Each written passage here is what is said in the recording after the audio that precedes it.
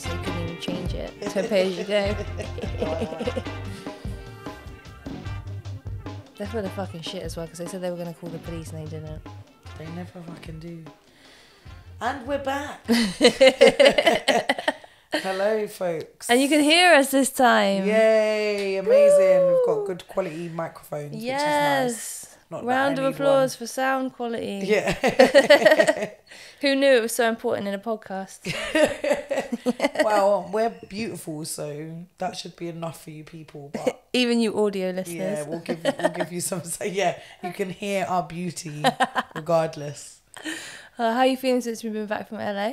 Feeling blue. Feeling blue, yeah. Don't want to be here. Yeah, no, LA was amazing, man. LA was so good. What a city. Yeah, you, as a first explorer in LA, really lived it up the full. I saw every facet of that city. You did. Literally, I went downtown, Hollywood, Crenshaw, South Central, Inglewood, K-Town, everything. Yeah, we really done it all. And you had the best tour guide in the world. Oh my God. Shout out Jenny, Shout our out girl. Tats by Jenny. Yes. What a freaking babe. Honestly, we had the best time. The Korean spa was amazing. I'm so gutted. I was so tired. Yeah. I couldn't. The thought of schlepping to K-Town at like 10 p.m. when I got home, I was like... No, you've been a little birthday bean. I've been a birthday bean. Yeah. You've been like socialising. I know.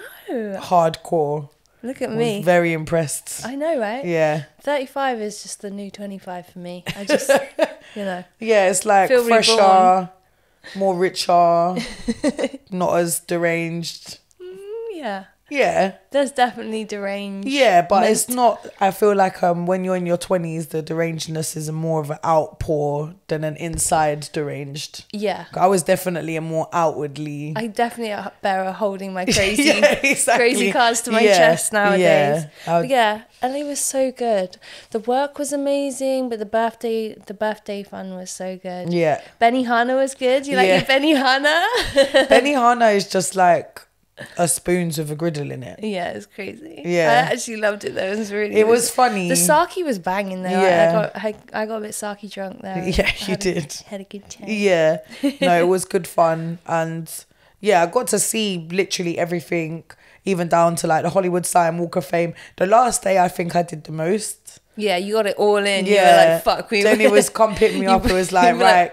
We've been partying for 2 weeks. We need to get the sights exactly. in. Let's do K-Town, Jajangmyeon, then straight to the Hollywood sign, Walk of Fame, eat up. We had a butter cake at some pizza place. What's which a was butter cake? Bro, it's like the most dang cool cake you could ever have. It's like the pink school cakes, but like... What, like on Tottenham crud. cake? Yeah, it's like that, but it's like super softer, like really moist. My mouth is literally watering.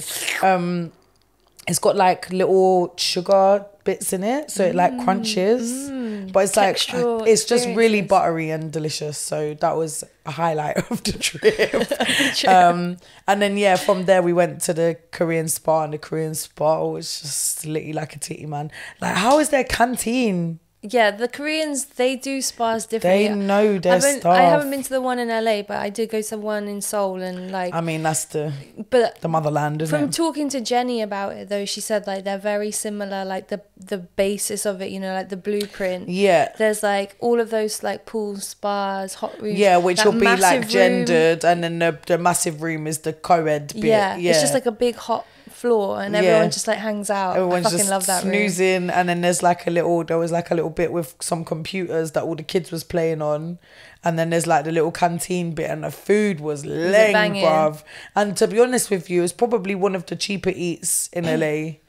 Because like... Was it included in the price of the thingy? No, but also I think altogether it was like $30 for like 4 hours. And then we paid $58 for the food for 2 people. That's nothing. And we were like stuffed, but we'd been eating all day as well. And them American sizes as well. Bruh. Because that's the thing that fucks you up. Because it's like, obviously it is more expensive, but the portions is like, this is going to feed me all day. I don't want to eat the same thing all day though. Yeah, it's Do you know true. what I mean? But I think what's nice about it is like if you munch that and then you have your tea and then later on when you've had a little toot or a little nibble on a little Eddie and you just want to have a little snack, it's like you've got that there good to go. Yeah, that's very true. Yeah. The leftover game is strong. Yeah. And you get your money's worth. Certainly get your money's worth. It's not like some round here you get fucking some of the portion sizes. You're like for the price you pay as well. Why am I paying £12 for 3 grains of rice and a piece of sweet and sour chicken? Or I'm paying £5 for a sausage roll. Literally. It's not even no longer than 10 centimeters. Yeah, exactly. Yeah. I love how you got the fucking measuring thing out. Yeah, I was like, this I know is how not long what this should be. That's Broadway market. No, because it's even with the drinks and that, because I was like, sheesh, when we was going to the bars, I was like, it's expensive, but them things get you licked off your heads. An American shot is a completely different size to a British shot. Yeah, because it's like half a pint, literally. Sometimes like a double shot is like literally half a pint of fucking liquor. I spoke to like the first bar I think Desi and Belza took us to, like this little dive bar. I asked the guy because he bartended in the UK and I was like, what's the size comparison? 1 shot in America is 4 shots here. Wow. Yeah. Well, yeah, you definitely get your money's worth. Yeah, I had 2 drinks and I was howling. My goodness. Could you imagine? Literally. I could never. But yeah, it was absolutely amazing. And it was just really such a special experience to have your birthday out there and to be there for that particular time was so cool. And then like just chilling in the hot tub and... Right, Mills. For anyone listening just on audio, my dog is just like digging up the sofa, if you can hear that. It's interrupting the podcast. There ain't nothing there, baby. Sorry, she's trying to dig her way to Australia. How did the jet lag hit you? Because it always hits me so bad on the way back. I was mash up. Felt so weird. I felt really, really strange. I think I'm only really feeling like normal this week. Like like the last probably like 3 to 4 days I've been feeling normal again. Yeah, but it took a minute because it really wasn't that bad. The sleep in it, getting to sleep when you come home is Sheesh. horrible. Yeah, because I'm a person that I always want to sleep when I'm not supposed to anyway. Like, I'm tired now at 4 p.m. when it's like blazing outside. But then come 3 in the morning, I'm like, I want to learn how to play the piano. Like, I'm going to take up a new language. Yeah, exactly. Duolingo. So yeah, I felt really, really strange. But to be honest with you, yeah, I mean, I feel strange anyway. So right. It's What's new? Yeah, not too out of the ordinary. Not too out of the ordinary at all. No, it is nice to be home though. I really miss the girls. I miss the babies. Yeah.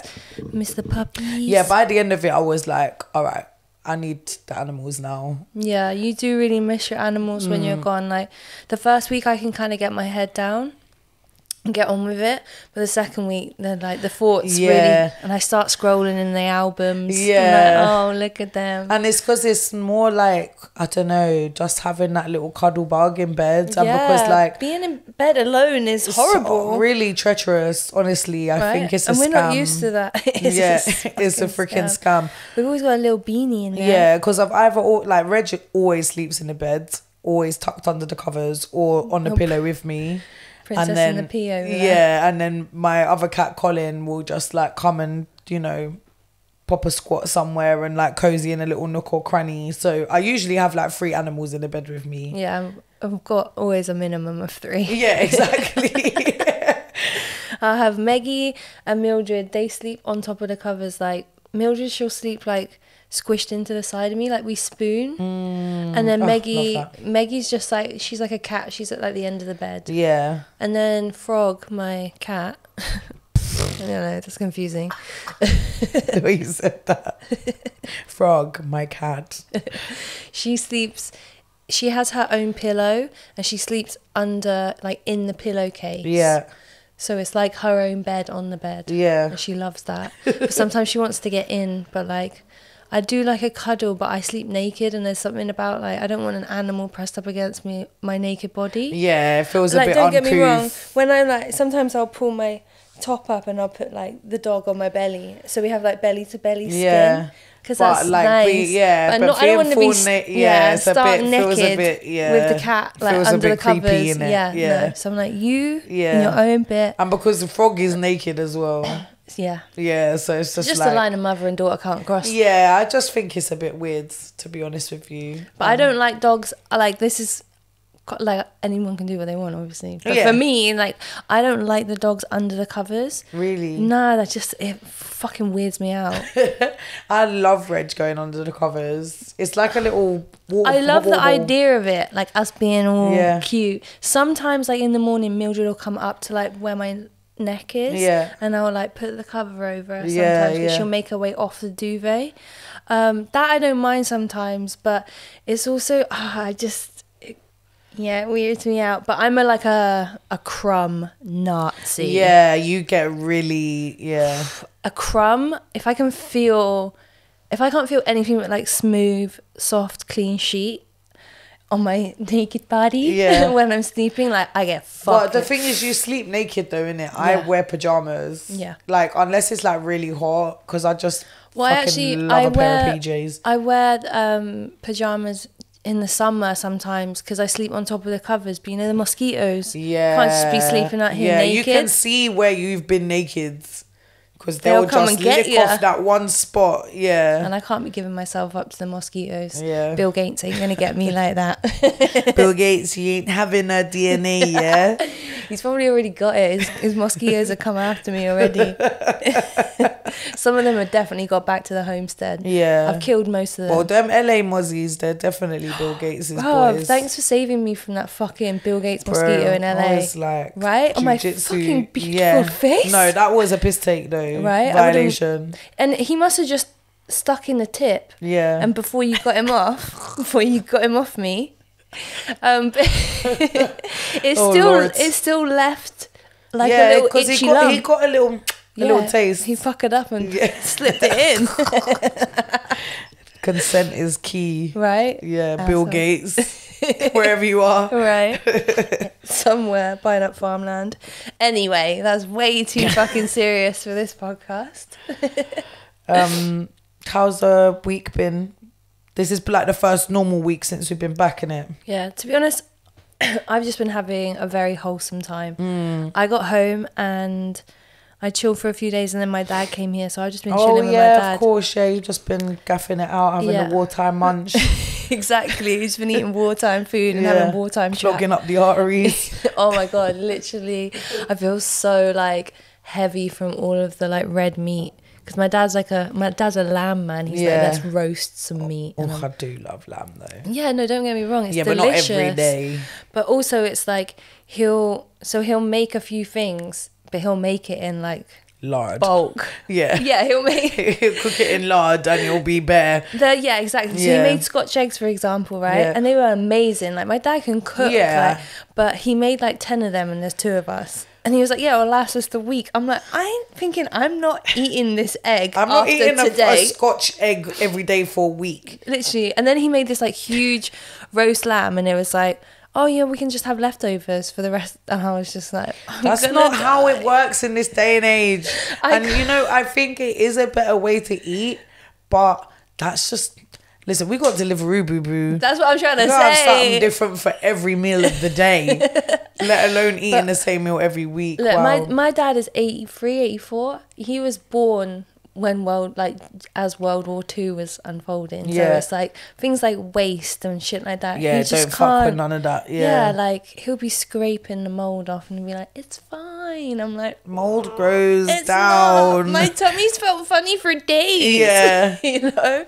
Bit of mold be good for you. Yeah. Yeah. But no, it's been really fun. Like, we've been having a blast, and my dad loves a drink, and he has a drink, I get stoned, and we just chat about old times. Yeah. I also FaceTime my auntie, who I haven't spoken to in like 20 years. Wow. Yeah, no, that was really sick. Yeah. So she was married to my uncle, who's my dad's brother. But yeah, that was so cool. So I think I'm going to like meet up with that side of the family a bit more this year because they live in Canada. So I haven't really like known them since I was a kid. Yeah. So that'll be really that's exciting. Yeah, no, it's nice. It's been a really you. wholesome week. Yeah, that's What super about nice. you, babe? I know you were at this comedy competition last night, which you absolutely slayed. You had me roaring on the floor. Yeah, it was fucking sick, lads. To be fair, it was really good. So it's a LGBT comedy comp. Yeah, it's the Comedy Bloomers LGBT plus new comedian of the year. So That's a tongue twister. Yeah, I think the last year they didn't do it last year. I think the last year they did it was 2022. I mean, I've done Comedy Bloomers as a gig anyway. It's like really lovely, it's like supportive room. The queer gigs usually are a bit more supportive and a bit more like fun to like experiment and try things. But last night, like, because I didn't really think I was gonna go through because it was a really good lineup, like wasn't it? Like, yeah, well, I only saw the last 5 acts, but it was so good. Yeah, it was, the standard was great, and because what's nice about that competition is like there was a drag queen like on the lineup doing stand up and stuff like that, and there was like, it wasn't just straight stand-up. There was like actual like cabaret performers and people who normally do like varied types of performance. So that's quite nice because sometimes the straight stand-up all night can be a bit like, oh. And by that you mean like just straight talking? Yeah. And also... not straight people. Yeah. The straights were banned. Yeah. But they were banned from the stage last night, and so they should be. Yeah, exactly. Well, there's some like queer nights that have allies. I'm doing a queer night next week called LGBT He with Chris Hall, and that's at the Tuberers in Clapham, and they usually it's like queer people and allies. Nice. So like, you know, you can be straight, but you better be a fucking nice one. Yeah, and you better be funny. Yeah, you better be funny. You better be really funny. Don't want to be hearing nothing about the one time you tripped on mushrooms, boo boo, because we all been there and we heard it. But yeah, no, it was really amazing. So the semi-finals is going to be in May. They're going to let me know whether I've got the 15th or the 22nd of May.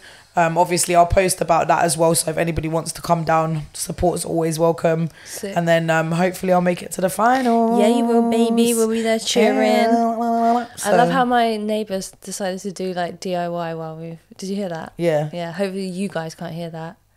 But... if you didn't work it out already, we're actually in my house. Yeah, we're taking it home. Taking it home. We're taking it home. Yeah, and we just thought, why not? You know, we wanted to be comfortable for this one, and my home is comfortable. It is a very cozy home. It's super luxe couch. Yeah, this couch is cheap as shit, bro. I got this from like some online thing for like £300. Really? Yeah, this is a cheap ass sofa. Damn, it's banging as well. Yeah, honestly. I don't want to say it on here but I'll give you the website. Yeah, give me the plug. Give me the plug. The sofa plug. Yeah, but cheapy. I'm not investing like £5,000 into a sofa. Are you crazy? I got dogs and cats. Yeah. My cats will scratch up this shit. My dogs will, like Mildred, she's like a diggy on the sofa. Do you know what I mean? But it still looks like good quality as well. Cause you can. I know you hate this. I shouldn't do that. Even the way you rub that.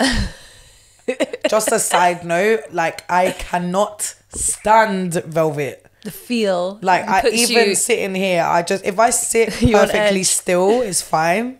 But the minute I'm not even. Do you want me to get you a towel? No, it's alright. I'm not that precious about it. But honestly, it makes the inside of my bum feel funny. Oh. See you later, Meg. Meg was like, fuck that. Velvet girl through and through. But these, I won't do it again, but these sofas, they're very good for like wiping down. I think this material is good. I've got dogs, bro. Why does your mind have to go straight there? Because straight to the jizz. It's got to. Jizz or nothing. But yeah, it's good for that too. Yeah. Oh. Yeah, let me have a sip of that. Yeah. Refresh my palate. You alright, Maggie?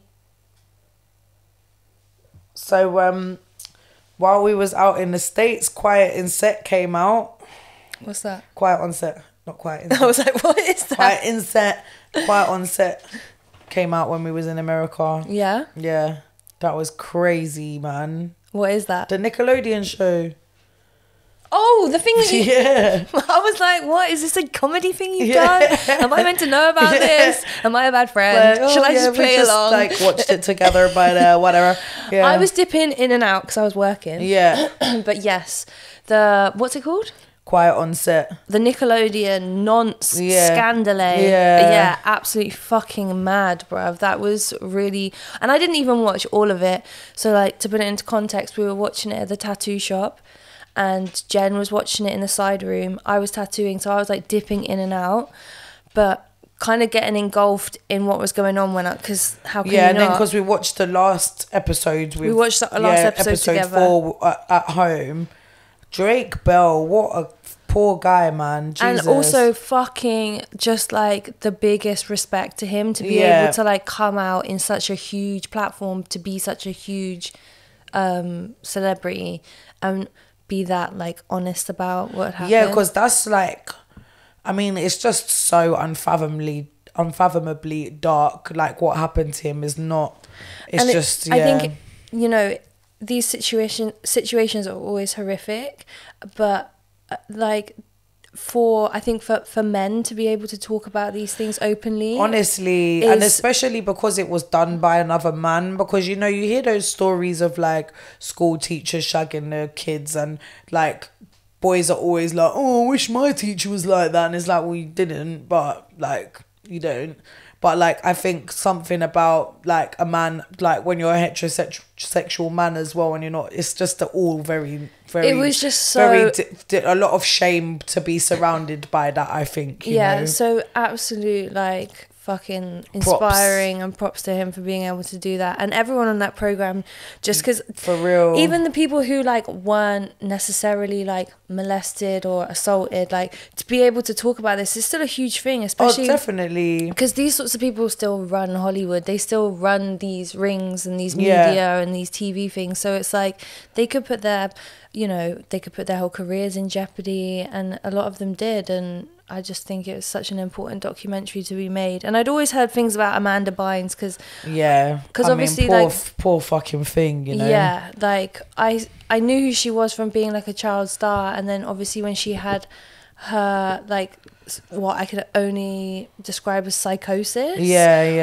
Probably just from all the abuse and then using drugs to cope with it. Yeah, exactly. Just the textbook shit people do. Quite a classic pipeline, isn't it? Yeah. And then just to have like paparazzi and all of that chasing you is just like... I'm just like so sick of this like hunger people have for damaged women.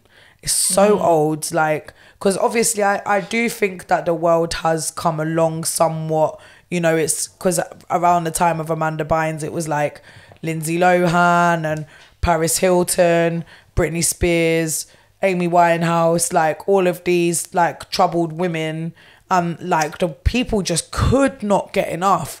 And obviously the paparazzi are going to go where the money is, do you know what I mean?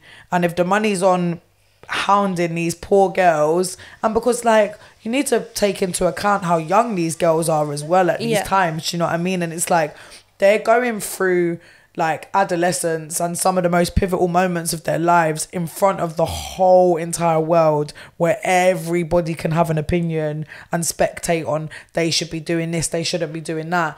And then coupled with, you know, like parents who probably don't have their best interests at heart as well, you know. Their parents are just thinking about the bag at the end of the day. Yeah, well, when that bag starts coming in, especially if they haven't had it before, you know, like, it's really... Well, that's the thing I think that's, like, so troubling for me is, like, with these, like, the way these executives and these people work, they do tend to bring, like, they go for the underprivileged families, do you know what I mean? They go for families that maybe don't come from a lot. Look at Amy. Yeah, exactly. It's like these families don't really have a pot to piss in, so obviously, like, if there's this glitz and glam of Hollywood, and you know, basically your kids are going to be able to buy a whole house and pay all the bills, and you're not going to have to worry about putting food in the stomach or anything like that ever again. You know, you get pulled in with that, but then I think they get blindsided by what the actual cost of that is, and because, like, I mean, back then there was really no safeguarding. Nobody had to have a DBS check or anything to like work with kids. Well, look at sorry, I've got the worst with names. What's that guy called again? Brian Peck. No, the guy that came forward in Drake Bell. Bell, yeah. The story about him and his dad. Oh my God, don't. Like his dad. That man, I love that man. Yeah. And I just feel so... Literally. So, like, obviously you feel so bad for everyone in the situation. Yeah. But I'm not even a parent. And to think that, like, this is all... You see everything unfolding and, like, the control is taken out of your hands. Exactly, because this person has massively manipulated the situation and you know damn well that this person is not okay and not behaving appropriately. And it was the bit for me when Drake said that he told his dad that Brian's been sent down, and he's like, oh, I'm so glad he never got his hands on you and stuff like that. I was just like, that literally is like... And then the guilt worst nightmare that Drake must have felt in having to tell his dad, actually... No, it was me it happened to. Yeah, it's just honestly like props to everybody that came forward in that. I think. And what's the nonce guy called? Brian Peck. Yeah. I hope that guy rots, bruv. Yeah. Well, he's out and about. Fuck off. He did. I think. No, he's working back in Hollywood, isn't he? Yeah. Well, he went to the Sweet Life of Jack and Cody afterwards to do some voiceover. But then when everybody kicked up a stink and was like, "Why the fuck are you letting a nonce work on another kids' TV show?" Then they took out his voiceover and hired someone else. But it's like, why would you even hire the man in the first place? Right. And also because they've been covering it up for years. Yeah, because I think he only did a few months in prison and had to sign on a register, and it's just like... And didn't he even sign, did he? Or something? I swear there was... Yeah, so what it was when he had the court case, loads of stars came forward to his defense and wrote him character references. Yeah, I remember that bit. Yeah. Wow. And so I think he only done like a few months in prison, and then he is on the register, but he's out.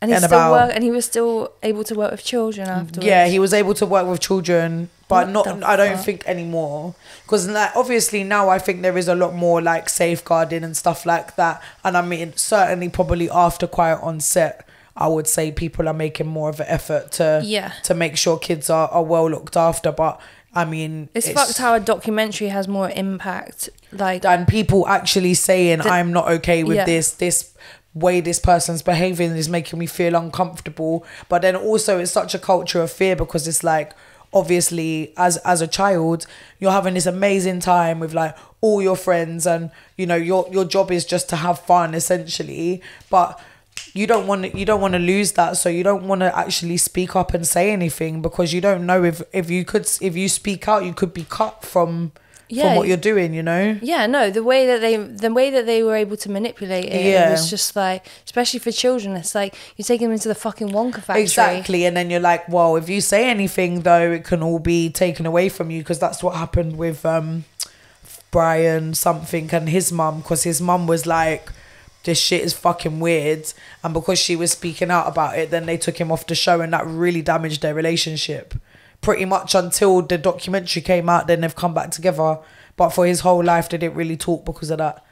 How mad is that? so crazy, so sad. Because I think like when you're growing up and you're watching this stuff, like this shit don't even occur to you, do you know what I mean? It's just like you're watching it and you're like, oh my god, that must be such a dream to like, you know, just like get slimed every day, or like throw pies at people, or you know, just like work on this crazy sketch show or something. But we also, like, I'm sure the kids who were shooting it, the actors and actresses, but also like us watching it, like we didn't necessarily, we were watching it with kids' eyes, right? Yeah. When you watch it with adult eyes, like I didn't watch these programs because I'm a little bit too old. Yeah. But like when they ran all the all the clips of like Ariana Grande, she was in it, right? Over, just she was like in Victoria, these like hyper sexualized situations, and like you can tell like the guy had a foot fetish because there's all this like weird foot stuff being written in. It's like,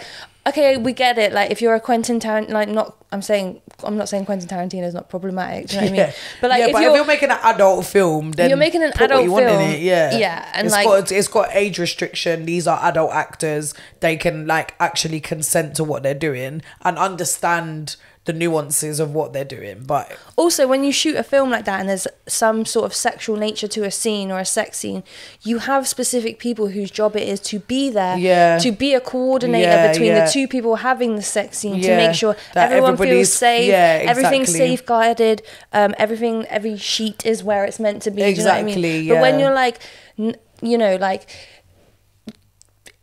dropping in these like horrible, disgusting sexual undertone, like storylines or like quirky jokes or whatever you want to like cookie cutter it as, like I'm sure there's none of that there set up, because there's nothing of sexual nature written into the show. Exactly. So upon appearances, it's just like, oh, silly foot joke, but it's like, it's just this dude, this creepy dude and his team who are all like yes men and paid off or whatever, or are like pedophiles themselves, like, because birds of a feather stick together. Exactly. I'm sorry, but and they fucking do, bruv. These pedophiles and child, well, it's always a ring in it. There's always a ring, because they have to cover each other's backs. Exactly. And they have to get operate each other access. And have to operate in like a public space in a way, or like in these open spaces, shared spaces. So they have to have people who can, you know, vouch for them, get them in the places, because I think like, because I watched Dan Schneider actually did an interview, I think it was after the 3rd episode aired, and it's just like, I just really felt like he took no accountability whatsoever. Like, obviously he apologized somewhat, but what essentially he said was like, I wasn't the only adult working on this show. Like, my jokes were being checked by like 20 other adults and it got signed off on. So if they signed off on it. But it's not really about your jokes, it's about the fact that you're touching these children. And you're doing inappropriate things with these children. And you're grooming these children. People give you massage in front of kids and asking female members of staff to call in them, come and give me a massage and stuff. It's just fucking weird.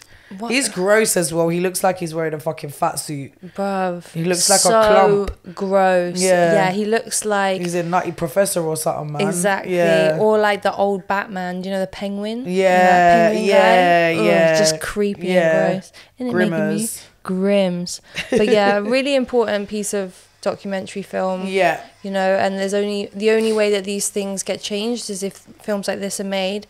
Survivors are strong enough to talk about their story, and then people, you know, they share that story. And it just, so people learn, innit? Exactly. And it just also shows that, like, you know, if like people are going through these things, that you're not alone, and, you know, like, we are a lot stronger when we use our voices and when we all come together as a community to speak out against these things. And, you know, if there's things going on in your life and stuff like that, you know, never be ashamed to use your voice or be ashamed to tell your story, because it's always going to be beneficial in the long run for, you know, next people and stuff like that. If, you know, if we're like able to just talk about this shit. Like you say, you know, even for man and stuff like that, because...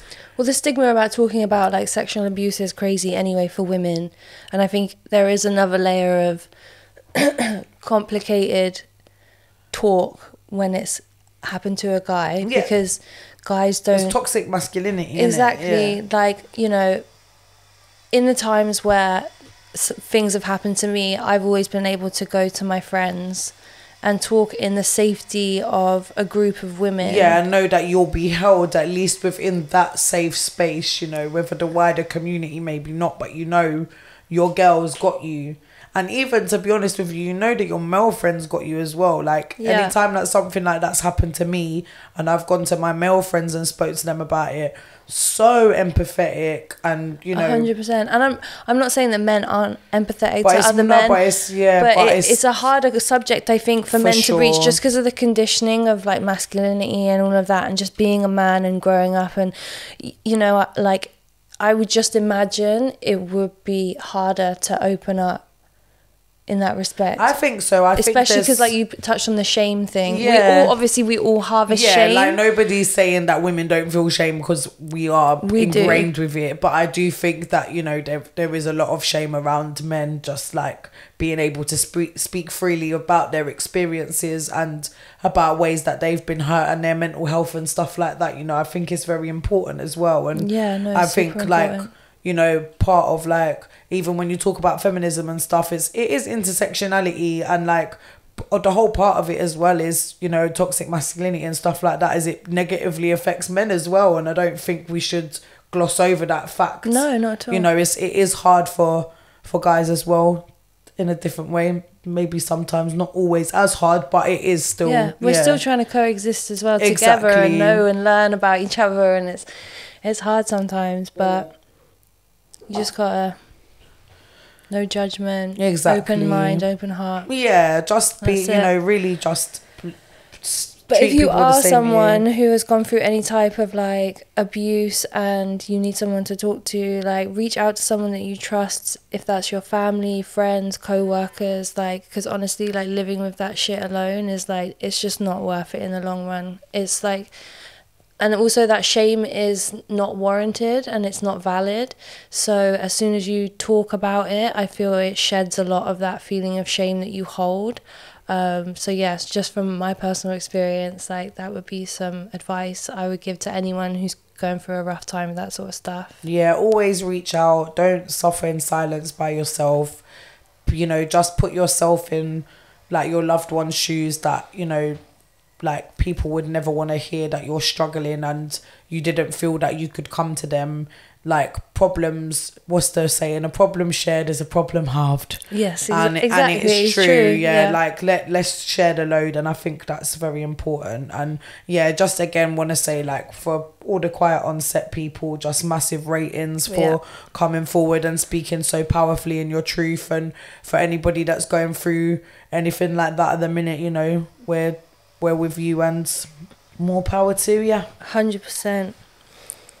Should we talk about something a bit more positive? Yeah. Yeah? He's a baby. Oh, Reggie, stop wiggling. Say hello. You say hello? Hello, my name is Reggie. Oh, it's a little Reggie ASMR with a little licky loose. Lucky. A little kissy for the boy. I fucking love this boy. Yeah. Can we just talk about Reg for a minute? Wait, I'm talking to you. We want to talk about you. I fucking love this dog. I'm not against any dog. I love all dogs. But Chihuahuas, like, I was never really like a Chihuahua girl. Yeah. But wow, did this boy change that for me. He really did. He's a special boy. He's Jen's boy. But you're my boy. Just honestly the most funny and cutest little guy. He's got such a personality. I was like quite averse to Chihuahuas and small dogs in general, to be honest with you. And actually dogs in general, I've always been more of a cat person until that little fella came into my life. Honestly, even like so many people who like hate small dogs meet Reg and they're just like, all right, he's... Don't get it wrong, he's got a stank attitude. Yeah, stank attitude, he will bite your fucking head off. And he is a sexist. Yeah. You're a scary, scary dog when you're barking. He can be a bit of a bigot, but once you peel back the layers, he's actually a very sweet, loving and kind little boy. You are a lovely boy, aren't you? Go and see your mummy then. And that's it. And your Maggie, that's your girl. So I'm not staying. No, the wants to run away. It's not molting season. Yeah. Lovely. Right, periods. We talk about periods. Period. Oh, baby, I just punched Mildred in the face by accident. Periods. Sorry, beans. Should we talk about you two? We're going to talk about you later. We're going to talk about periods. You had a period once. You did. You had 2 periods. It was fucking crazy. Well, this next, we're going to do like a period confessionals, right? This bit is sponsored by Day. Who are our amazing sponsors. Yes, big up Day. I love your tampons. Thank you for the CBD tampons. Honestly, as a weed girl, I love it. But like as someone who does get really shitty cramps, like my cramps are so painful, and I do really feel like for me they take the edge off. So yeah, big up Day for that. Big up Day, big up your bad selves. Yes. So so period confessional. I guess it's time to confess. Confess your period sins. So so back when I was with a certain guy, right, when we first got together, obviously I was like absolutely obsessed with him, and we finally was hooking up, and because he was not from London and he was like living with his sister while he was here. Anyway, his sister was like quite bougie, and he was like, oh, come back to my sister's place. So I was like, yeah, okay, cool. Anyway, we like obviously was just smashing, like it was an absolute shagathon all over the place.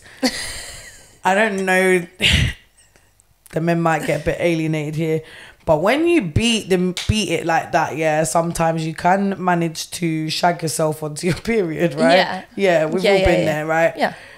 Bro, I did not know that my period came, and so I like because we've been fucking so much, I like obviously didn't sleep that much. I woke up and I was like, fuck, I'm gonna be late for work. So I just like chucked my stuff on and just like ran out the house basically.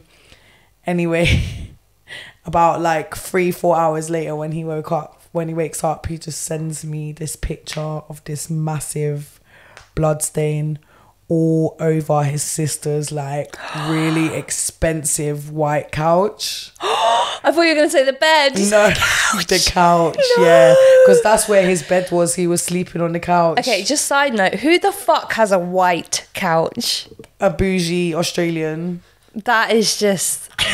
As a dog owner, that is just not something that would never enter. Yeah, she had a pug as well. Absolutely Amateur not. hour, yeah. Blame it on the pug. She got her period. But I was absolutely mortified, obviously, as you would be. Yeah. That I just didn't even know what to say, because I was like... How old are you as well? I was like 23. Yeah, exactly. So you're way younger, and so you're more kind of like not embarrassed about your period, but you're more embarrassed about your period around men, especially. Because you're not like, oh, how are they going to be? And especially because it was him and his friend were both living there, because they both were over from Australia. No. And they're like communal best buds, yeah. And because we all work together as well. And it was like, we're working in a bar in Shoreditch. It was very much like a bro-ski mentality. So I was like... But luckily, he was a perfect gentleman and didn't tell anybody. What did he say? Huh? Because like, what do you say? Did he manage to get the stains out? No, his sister went fucking mental. What did he say to her? He just said that I had a girl over and she bled all over the couch. Okay, she went mad at him. But also, she's a woman, so it was just like, okay, well, because it was just like the cover thing. You best believe if I came home and there was period blood all over my couch from anyone fucking on my sofa, I would burn my sofa and whoever did it on the sofa. I would be vexed, bruv. But I'm funny about that sort of shit. I would be vexed, but also, I think... If it was not if it was a brother of mine and he was doing that, I think if it was my family, I wouldn't be vexed. But if it was like... I'd be more vexed. No, if my friend was staying in my house and they fucked on my couch and someone bled on it and it was just my pal, then I would be fucking fuming. I don't have like a little brother like that, do you know what I mean? Where I can be like, I don't either. I have a sister. Okay, but we can imagine. Yeah, exactly. It's like hypothetical brother. Hypothetically, yeah. Yeah, maybe that is a bit better. But yeah, oh my God, no. Yeah, I would be vexed. But also, my friends know. I'm glad that she was not that vexed, because it was already a humiliating moment. The last thing I needed was like, do you know what I mean? Yeah. So it was, yeah. You're bleeding all over the creamy elephant. Yeah, man. Peep show reference for all my Peep show fans out there. My guy. Yeah.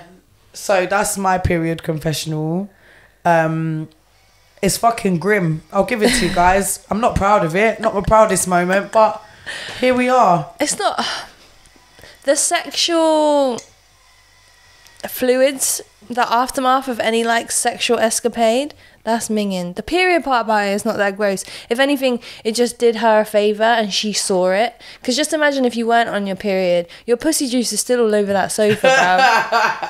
Do you know what I'm saying? And my girl's coming home and she's like, oh, getting my feet up. Oh, yeah. Lovely, that. Yeah. Lovely. Nesting her face into the sofa with the pug. Yeah, but I think, well, not if he's doing his job right. You should be lapping up all them juices. Don't spare a drop. Thank you very much. Depends how juicy he's getting you. Well, some of these juicy boys, girl. some of these boys know how to juice to the and juice to the nth degree. Yeah, that pulp is dry. Yeah. Little smoothie there. But we would love to hear some period confessionals about you, like funny stories, things that have happened to you. Because, you know, anyone who gets a period will know that, you know, sometimes you get caught off guard, like some things happen, sometimes you got to improvise, you know. I'd like to hear about that, as well as your funny stories. Like, what are your good improvisations when you've been caught short on your period? Like, is there things that you've done? Like, give us the tricks, the hacks, the life hacks to periods. We want to know everything. Yeah, because you know sometimes you got to fucking go MacGyver on the bitch when you get caught in a pinch. And especially, bro, some of us heavy flow girls, honestly, sometimes you really just like... You gotta really hustle it together. All I've got is a paper clip, a straw, and a ripped up piece of sock. What can we do here? Like, you can make it work. Exactly. Yeah. We'll so make it work. let's a period hear some, hammock. Yeah. So we'd like to hear some resourceful stories as well as your horror stories as well as your nice stories. So do send them in to podcast@ff-tv.com. Hey. We've also got a discount code that we're offering with Day. So use it. It's Pokes15. We'll put it below somewhere.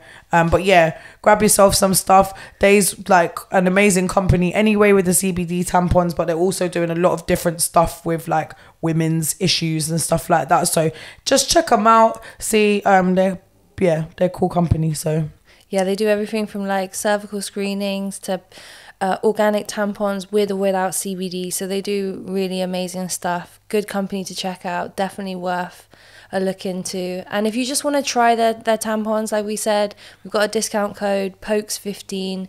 You can get some discount off your first subscription. See if you like them, and then go from there. Yeah, and then crack it on. Period.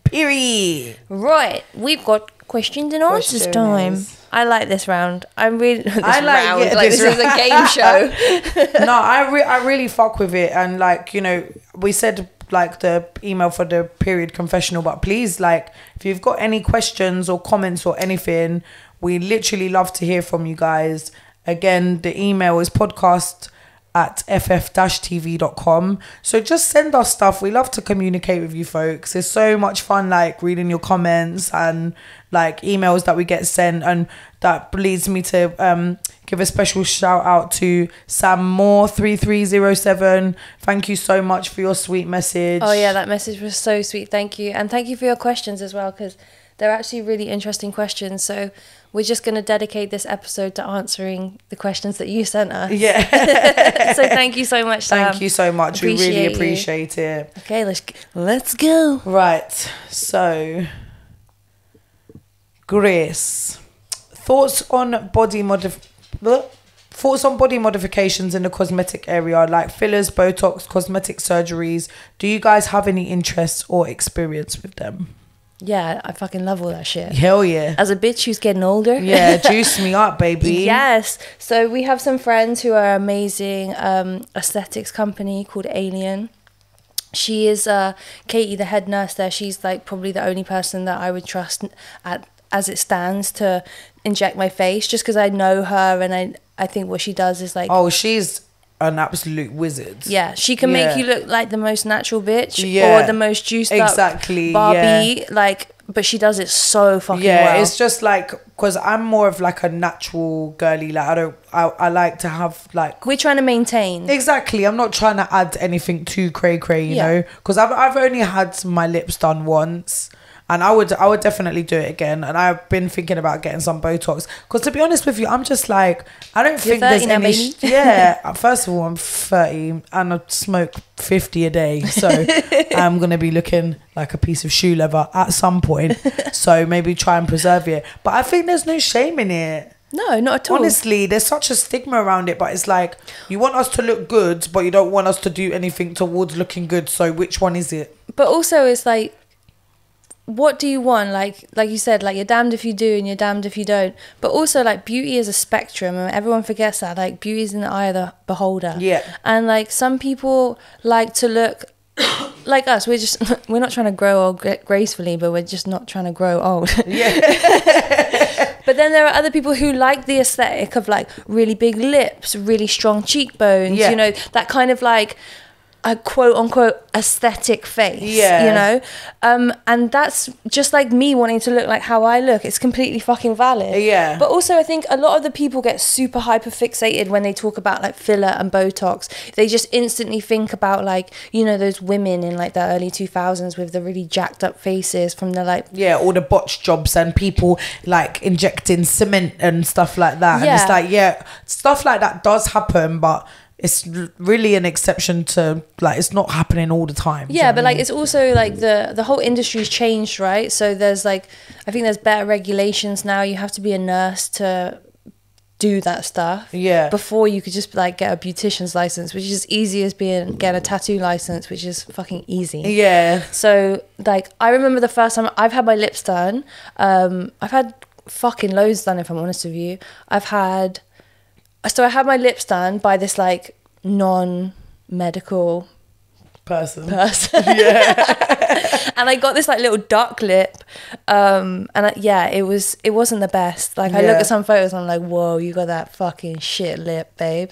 But then Katie, she sorted me out. She dissolved all the filler, and then she literally just put like a very small amount just to kind of because when you dissolve it, it dissolves the filler, but it also dissolves the natural collagen in your lip. So if you had small lip before, you got smaller lip after. Get out, I didn't know that. Yeah. So she kind of just like plumped me up a little bit again. Yeah, do you know what I mean? Just a little lasting plump. Yeah, exactly. Yeah. But Botox I get, and Profilo, I fucking love Profilo. That's like it's like 5 injections on each side. Sorry, everyone. My cat, I'll tell you exactly what that is. My cat is upstairs. He's just jumped off the top of the boxes, which makes a thud, and it sets all the dogs off. So sorry about that. Just barking and fucking shit up. Yeah. But yeah, back to the aesthetics. Like I've had Botox. I've had my lips. Profilo. Had Profilo. It's like a hyaluronic acid injection into your face, which like is an amazing moisturizer. And for someone who is in their fucking 30s and still gets acne, like that shit was a game changer for me, because I've always had really bad skin. And Botox is also good for that, but also keeps you wrinkle free. Yeah. But yeah, I fucking love that shit. I'm well for it, as long as it's done by, you know, people who know what they're doing, because obviously that shit can be dangerous if it's not. Yeah, like always check that you're going to a reputable place. Don't just be going to any girly on Instagram. Like, always make sure. Hey, girly. Yeah. Hey, babe. Yeah, haven't spoke to you for a while. I need models for my Botox. Like, no, I'm all right. Botox should not be £30. No, like, I feel you. I think if it's cheap, it's not even that at cost price. Yeah. If it's cheap, it's too good to be true. Just take it as that. You're putting shit in your face and your body. Always just be careful with these things. I think as long as everybody's doing it in a safe way, there's not really a problem. And I also just think it's not your fucking business. Yeah. Mind your business. But also there's like loads of stuff that they're doing which people would never know. Like you can do like a non-surgical rhinoplasty. Yeah. With filler. And so like people can completely change the shape of their nose. Which is really nice. Like, it's firstly more cost-effective way to do it, because not everybody can afford to just have a nose job.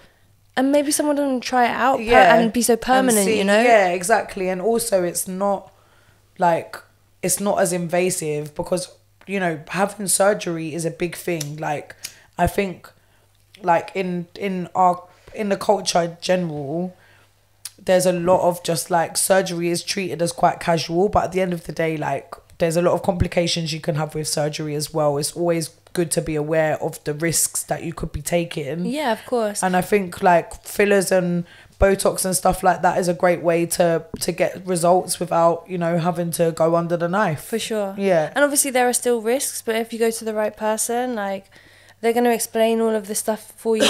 There's usually some risks with anything you do. Listen, Do you getting know a what I mean? tattoo has risks. Getting a piercing has risks. Exactly. Or like any Walk into the modification. shop, Yeah. that has risks. Yeah, any modification that you're having on your body comes with a set of risks. So, you know, always just weigh up the pros and cons. But I think, you know, surgery and stuff like that, I think obviously there is a lot of like societal pressure that does come with it, but I do see it as quite similar to any body modification, really. It's just customizing your character. Exactly. So this question's for me. Jen, do you Let think... me ask it then. Okay. Okay, now. Where am I reading from? Professional. Okay, this one's for Jen. Do you think there's a line in comedy that shouldn't be crossed? I struggle with comedians sometimes because I can't find racism, homophobia, misogyny, etc. funny. What are your thoughts on what is and isn't acceptable in comedy? Where's the line for you personally? So this is a bloody great question, Sam. Yet again, you've smashed it. So I think for me personally, I'm totally on the same page as you. I do think there's a line in comedy. I think I'm gonna upset a lot of the anti-woke mob people with this, but I don't really give a fuck because I just think like there's ways to be dark that's not shitting on people. I think like a lot of the like really great dark comedians are people like life is dark enough anyway, Yeah. without having to like shit on a whole group of people who are like oppressed in their daily life. Yeah. And I think if you're leaning on racism or misogyny or homophobia, if you're making somebody oppressed the butt of a joke, then I think you're a shit comedian, to be honest with you. And I think it's a bit hacky. Yeah. I don't think that those jokes are necessarily smart. No, if you've got to rely on someone's struggle to make Make a joke, yeah. Because also I think that there's you plenty need of to other get ways some to be self-esteem funny. as well, if that's Yeah. what you're leaning on, is shitting on other people. And like obviously there are like I do personally like dark jokes, but it's got to be done well, people, because I'm, you know, coming up through the open mic scene, there is a lot of, and I hate to say it, like white guys who will come to an open mic who are doing like their third gig, who are just saying the most dirty material, like really, really dark, but like not in a funny way, almost feels a little bit like a confession. And I just think if you are like a fledgling comedian and you want to like get started and you think that you want to go down a darker route, learn how to write an actual joke first and be funny, and then you can take it from there. Don't just go straight for the dark shit. We've heard the Jimmy Savile jokes, people. We've heard them. Yeah. It's happened. Maddie McCann heard it. Do you know what I mean? Yeah. There's not a Maddie McCann joke or a Jimmy Savile joke that I've not heard. So just Time to lay it to rest. now. yeah, let's lay it to rest, man. That really, you know, fucked up a lot of people's lives. So just be better, be smarter, and be nice. Right? Just be nice. That's some good advice. Yeah. So that's my 2 pence on that. That's my hot take. So should we do one more? Yeah. Okay, wondering if Grace would be willing to share her nose gauges story, stretching them, sewing them up, re-piercing, etc. Are you curious about any other body mods that you haven't tried yet? Yes.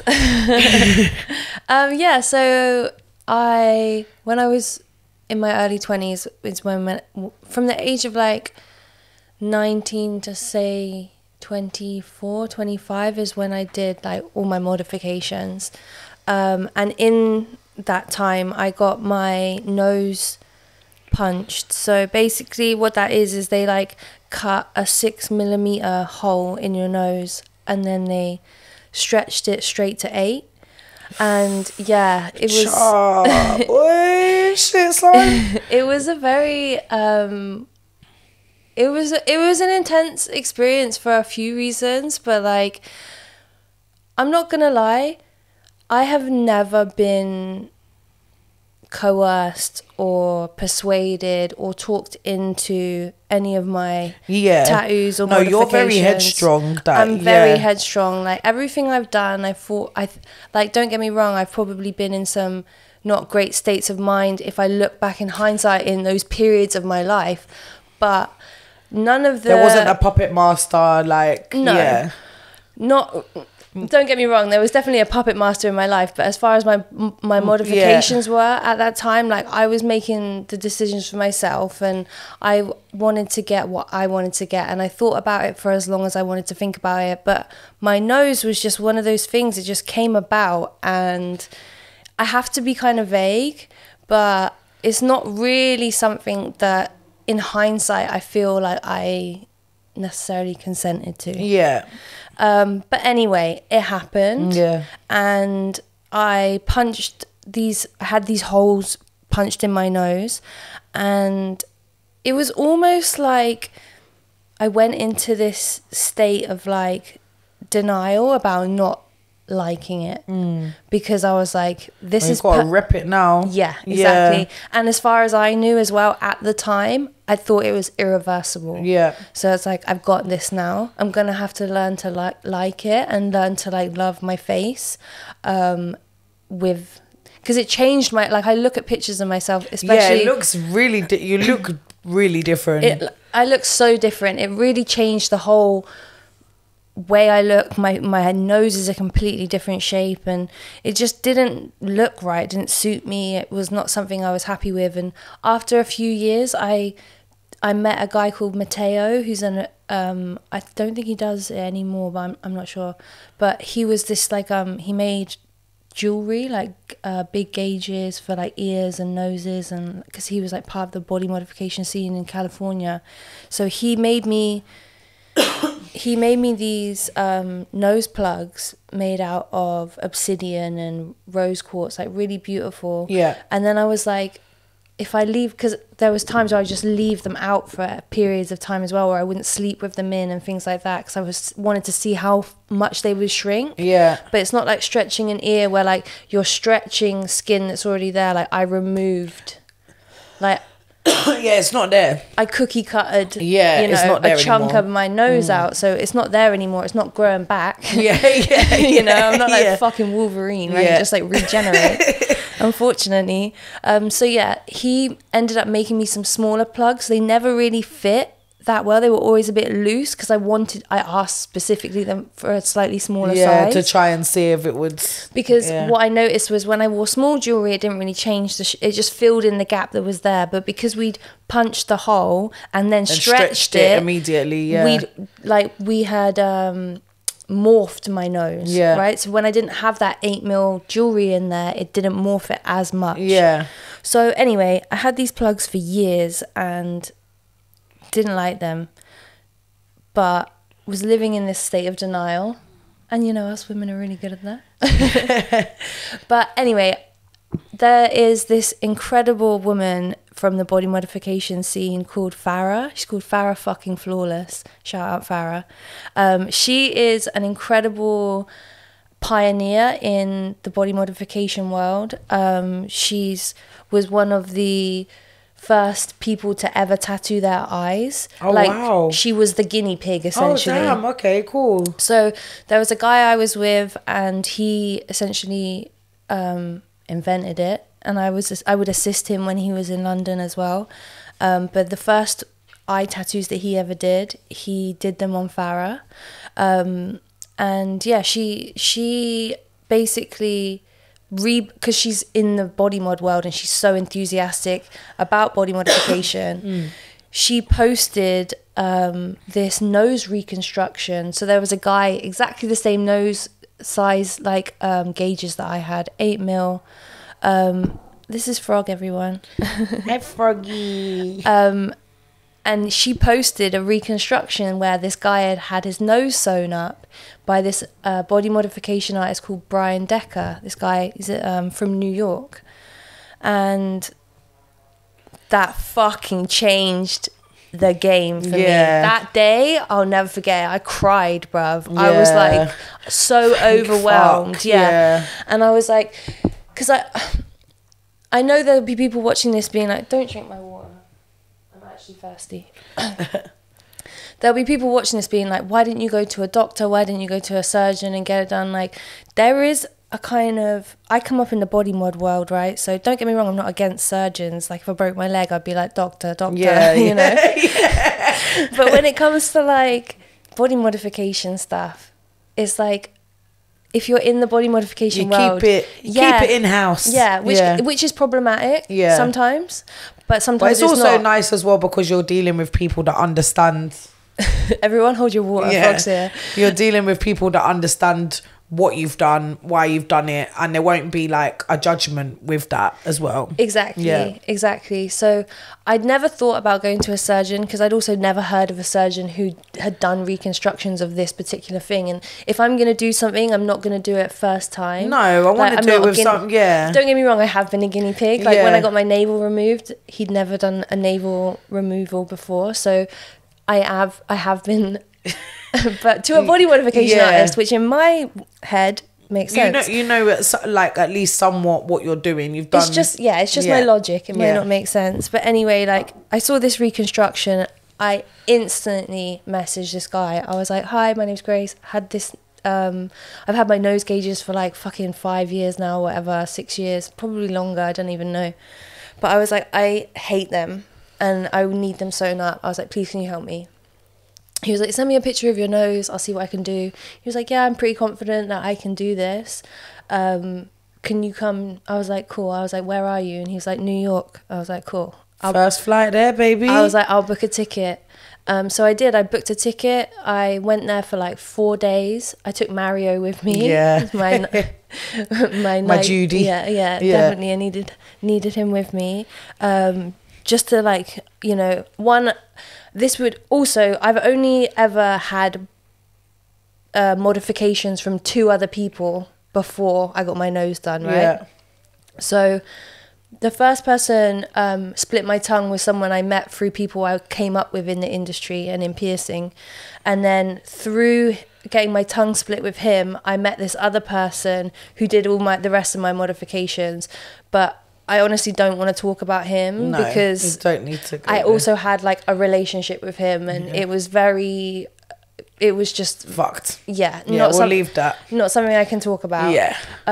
But also me going to New York and getting my nose reconstructed by Brian, I wanted to take my best friend Mario with me, because also I've only ever had modifications done by either a person who is heavily vouched for by people in my inner circle of body modification at the time, or my quote unquote partner. Yeah. So it was like my relationship with body modification was so personal in that way.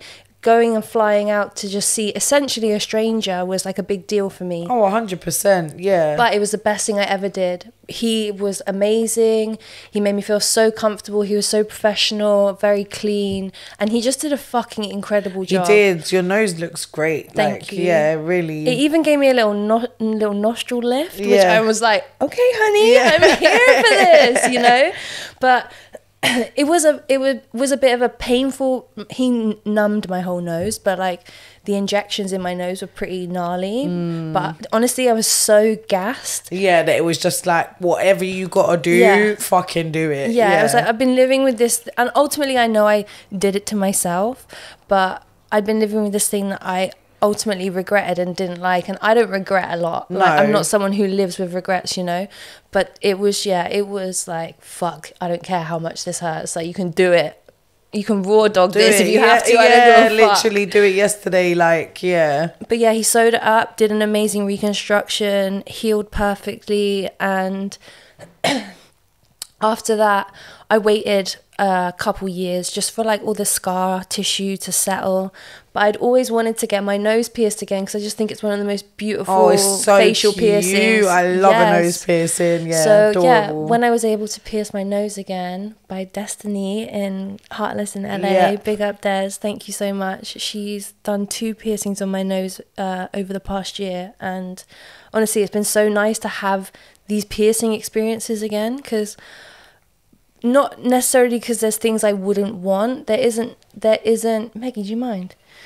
There isn't things that I would necessarily be shut off to, but I don't know. I personally think for me, I might be done, but never say never. Yeah. But I want to like be able to experience these it's still things nice again. It's exciting. Even yeah. having you there, like holding my hand, getting my nose pierced in LA last week was just like, it was so exciting, you know, because I fucking love this shit. I find it really exciting, and to do it, especially in such a female dominated space, I've never had that before. So it was, you know, it's something as simple as a nose piercing was just so nice and healing for me. Yeah, exactly. It's kind of like rewriting a passage, you know, and just like actually just doing things in your own power with loved ones around you, where everybody's like got your back, and it's fun and it's girly and it's silly and it's just like, it's just cute, you know, and not like so like hardcore ritualistic, like it's not like some weird blood ritual being used as some sacrifice. But yeah, no, definitely it was great. So yeah, the story of my nose is it's probably been it has been a whirlwind for me, but everything happens for a reason. Exactly, and your nose is beautiful and cute, and the piercings are lovely. Yeah, and thank you Brian Decker and Des for helping me get my cute nose back. The cute nose I've always wanted. Hi mama, come here, let everyone see you. Come here, Froggy. Froggy, come here. My Sphinx cat's here.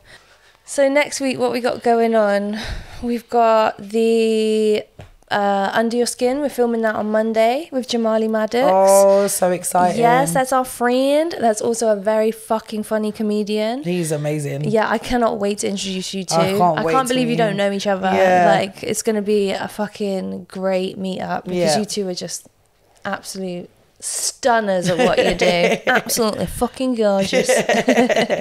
But me, apart from that, I'm going to Worcester, doing a guest spot in Worcester. Never been there before, so I'll let you know what it's like. Exciting. I've heard it's very posh. Yes, Worcester. They call it a city, but I'm not convinced. I don't think so. I think it's a glorified town, but I've never been, so you cannot comment. I'll be commenting next week when I'm back. But yeah, I'm going to do that, and I'm just going to relax next week in the early part of the week, and then we're just working, aren't we? Exactly. You got any gigs next week? Yeah, I've got LGBT at the Two Brewers, like I said earlier, and then I've got I think it's called Kez's Night on the 18th, which is at the Orange Room in Stratford. So if anybody's about, come through, come and say hello. So, come through. Girl, you know we got things to do. But yeah, that's it from us, I think. Thank you very much for your questions. Keep them coming in. We've really enjoyed answering them. And obviously, big up Sam for all the amazing questions this week. Send us anything you have about your periods, like we said before, any funny stories, any tips. Let us know, because we would love to hear them, and we would love to hear your questions. Yeah, and if you're enjoying the podcast, tell a friend to tell a friend. Keep listening, keep liking, share, and subscribe. Yeah, comment away, people. We'll speak to you next week. Yeah, have a good one. Be blessed. Bye.